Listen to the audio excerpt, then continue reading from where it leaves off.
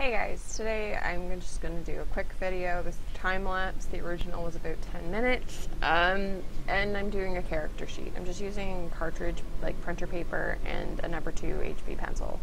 It's the cheapest shit you can get. So I'm doing a emotion sheet for my warlock character.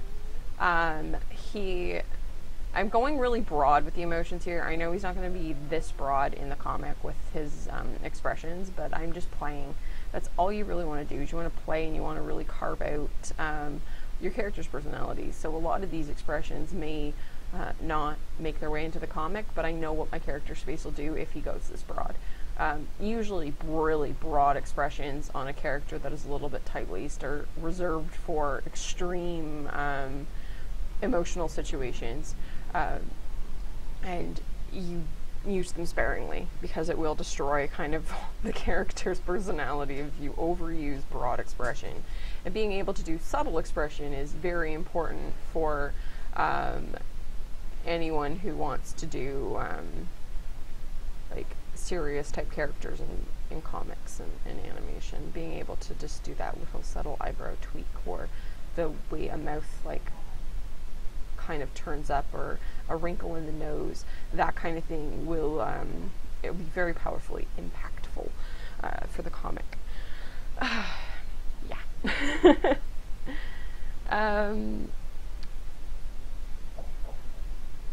So when you're doing these, you're basically experimenting with the character's personality, and you're finding your character's personality. See this drawing I just did, the really happy face? That's not something my character will do, but I drew it out anyways just to see it. This is like my rough emotions sheet. I will go through and do a stricter one and a better one with more of applicable emotions, essentially, for the character. There are a few in here that I really enjoyed, and I will probably work in eventually, but right now I'm just getting to know this character and trying to like figure out, okay, what would he do and what wouldn't he do, and then I will put little checks or X's beside the faces that I think will work or won't work. Anyways, yeah.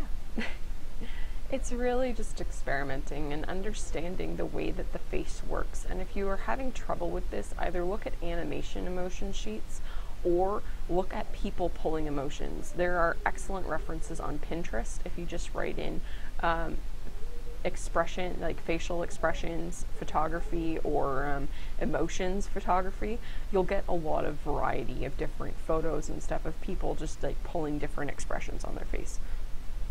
So that is a suggestion to do. I'm almost finished with this, so I will close this off.